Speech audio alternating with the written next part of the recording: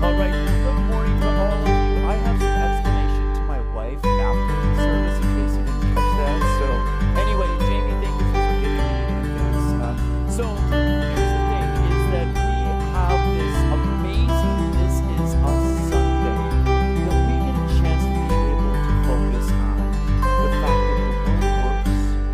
And as you see here, the Word takes back power. We're going to get a chance to discover what does that mean? What does that mean very practically for us as a congregation? What does that mean for us as individuals? What does that mean for us as a community? And so let's focus our attention now on these words from Matthew chapter 16, words that Jesus had with his disciples as he was just simply asking them, hey, who do you say that I am? And you see this amazing promise that Jesus makes within the context here of the power of his word to take back ground. And so we read from Matthew chapter 16. When Jesus came to the region of Caesarea Philippi, he asked his disciples, who do people say the Son of Man is? They replied, some say John the Baptist, others say Elijah, and still others Jeremiah or one of the prophets. But what about you? He asked. Who do you say I am? Simon Peter answered, you are the Messiah, the Son of the living God. Jesus replied, blessed are you, Simon, son of Jonah, for this was not revealed to you by flesh and blood, but by my Father in heaven. And I tell you that you are Peter, and on this rock I will build my church, and the gates of Hades will not overcome it. I will give you the keys of the kingdom of heaven. Whatever you bind on earth will be bound in heaven, and whatever you loose on earth will be loosed in heaven. This is the word of the Lord. Let's bow as we pray. Lord Jesus, thank you for being the Word made flesh. Thank you for giving us the written word, the oral word, the sacramental word. And Lord Jesus, you promise that your word not only works in our hearts, but it takes back ground from the enemy. And so today, Lord, we pray that you would bless us as you encourage us, empower us, and remind us of the amazing blessing that your word takes back ground from the devil and all of his evil demons who strive to deceive, to divide, and destroy. And so, Lord, may your word work powerfully in our hearts. And it's in your saving name we pray. Amen. It's amazing to me the amount of quotable quotes from Vince Lombardi. Anybody know any of those quotable quotes? One of the quotes that he has is that he compares life and football to be a game of inches. In one of his most famous speeches, he says that the football is like a game of inches because those who win the inches become the champion. And so he would always remind his teams, you want to claw and fight for every inch, whether it's defensively or offensively, to take back ground from your opponent. Because those who gain the yards, gain the first downs, gain the touchdowns, gain the victory. That was the point that he was trying to make. But he also made the point that football and life are a lot alike in that very same speech. And would you agree that for you and me, that is so true, that our life is not a game of inches, it's a battle of inches. It's a war of inches. It's clawing to take back ground from the enemy, the devil. Do you realize that the devil wants to claim your heart? That he wants to claim your soul and your body? That he wants you to suffer hell, the same fate that he has coming? That's what he wants for you because he hates you. He is the enemy. He is the one who, as we just heard in these verses in Matthew 16, that he is part of what we would call the gates of Hades, the gates of hell. The devil and his demonic cohort want nothing but hell for you and for me. Now, what's interesting is that when you take a look at these verses in Matthew chapter 16, you see that when we talk about the gates of Hades, sometimes the picture is that the church is the fortress in that the devil and his demons are coming against you and me, so we need to stand firm, stand our ground, and there's nothing wrong with that picture. In fact, that's a very fitting picture. However, that's not what Jesus says here. That's not at all what Jesus is saying here. What Jesus is picturing is for us as the church not being on the defensive, but on the offensive. He wants us to picture coming against the gates of Hades and taking back ground from the devil. Can you say this with me? The phrase that's on the screen, the word takes back ground. You ready? 1, 2, 3. The word takes back ground. Now that's incredibly important for you and me to keep in mind, because as we look at the world around us, does it sometimes feel like we're on a losing cause? When you just take a look at the political climate, when you take a look at the landscape around the world, when you take a look at how many people are coming against Jesus and his people, it may seem like we're losing ground, but Jesus says, the word takes back ground. Say it with me. The word takes back ground. Now the question is, how? Well, Jesus alludes to that here when he says to Peter, after Peter made this beautiful confession, Jesus had asked them, hey, who do you say I am? And of course, you know, when they were talking about what other people say, there are all these different views about Jesus even then. And isn't it true? The same is true today. There's all these different views about who Jesus is. Some say he's a great guy. Some say he's a great prophet. Still others say he is true God, like you and me. That's what we believe. We believe Jesus is true God and true man who came to this world to be our Savior, to live and die and rise again for our forgiveness, for our certainty of heaven. That's all that Jesus came. That's what we believe. But Jesus makes this amazing statement when he said to Peter that upon this rock, I will build my church. Now, what was he talking about? What's the rock?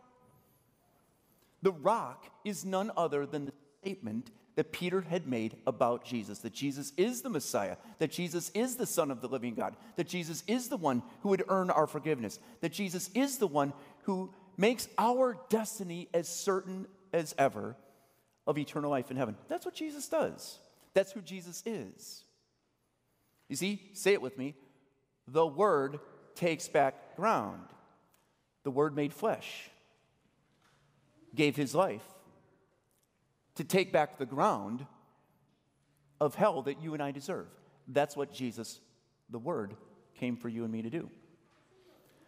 Upon this rock, I build my church.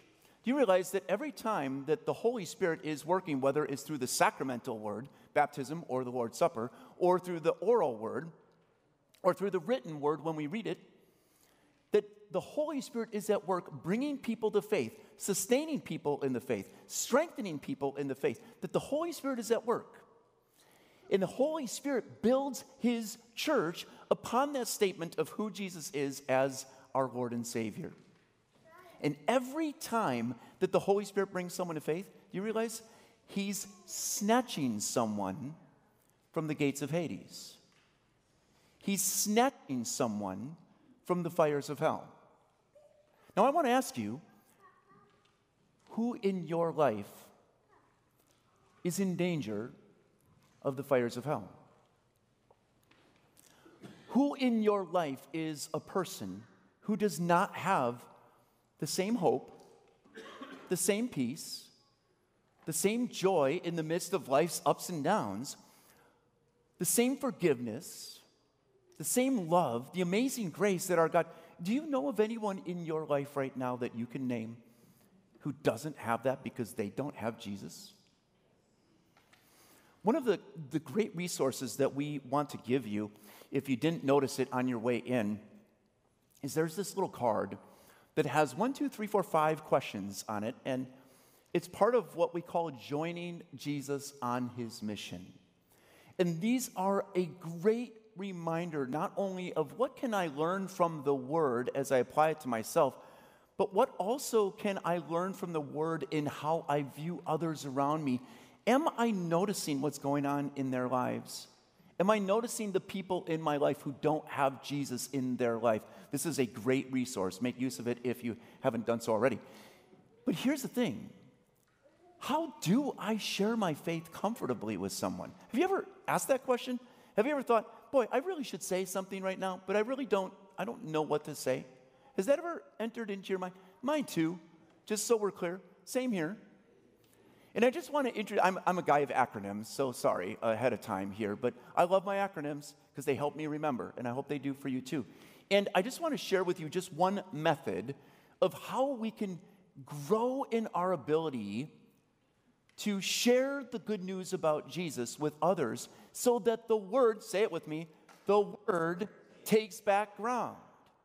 Every time we share Jesus with somebody, the Holy Spirit has the opportunity to take back ground in that person's heart. So how do we do that? Well, here's the acronym. Ready? Oils. Okay, oils. I know, it's not essential oils. Actually, it is essential oils, just not the kind you think, okay? So oils. The O stands for observe. Observe what's going on in the lives of the people around you. What do you notice? Are you noticing someone who's going through a time of tension or transition or trouble in their life? What are you observing among your coworkers, your family members, your relatives, acquaintances, neighbors? What are you noticing in their life? Observe. The I stands for invite. Invite a conversation. Hey, how are you doing? How are you doing really? See the difference? Invite a conversation. And then the L stands for listen. Listen well. Make note of some of the things that they may be saying that you may want to encourage them on, or maybe a doorway that's an opening for you to share. And this is the S of oils. So observe, invite, listen, share. The S stands for sharing what you know to be true about Jesus. What has Jesus done for you? Share it with them, because we all have so many things in common, right? OILS, observe, invite, listen, share. Now, if you're thinking, I'm still not sure about this, Pastor, that's okay, because coming up in the end of October, perhaps early November, we are going to be offering a class here that is titled Love Where You Live. Love Where You Live. It's part of the Mount Academy that we're so excited to be able to share with our members here and our guests here. And the reason for doing so is, again, say it with me, the word takes ground. God, the Holy Spirit, is at work right now, taking back ground. And when we go outside of these four walls and we get to talk about Jesus with other people, say it with me, the word takes back ground. Because that's what Jesus wants. The gates of Hades can't overcome it. Jesus already won the war. My friends, we have the privilege of getting the word out. In the words of Ty Tribbett, who, I don't know, some of you probably know him, he's a famous gospel singer, gospel writer, gospel songwriter. And this is what he says as we close out. The devil thought he had you, but God said, be still. This battle is not yours to fight, but mine. And my friends, Jesus won the war. The battle is now for you and me to remember that the word takes back ground. Amen? Amen. All right, let's remind ourselves of the privilege that we have as a community for the community here at Mount Lebanon. You'll see that there is a responsive section. You can follow along either in your program or you can follow along on the screen as well, as we remind ourselves that we are a community for the community, which means we get to take back ground for the King in sharing the word with others. Mount Lebanon is and has carried out ministry here on the north side of Milwaukee since 1926. This is why we are here. We are a community for the community with Jesus as our heartbeat. This is what we desire to do. We share God's word to connect people to Christ and to our caring Christian community. This is what is important to us. These are the things we value. We hold to one faith. This means that We will hold tenaciously to his teaching. We will teach his word boldly. We will do whatever we can to reach people with it. We are one ministry. This means that we will not let anything divide us. God's word will unite us. We won't always do what I like, but we will do all things in love. We are one family. This means that we will walk together in faith and in life. We will joyfully and eagerly welcome everyone into the family. Finally, though we are one, we are also many. We are many parts. This means that we will partner to do this work God has given us. We will unleash each other to serve him here, there, and everywhere.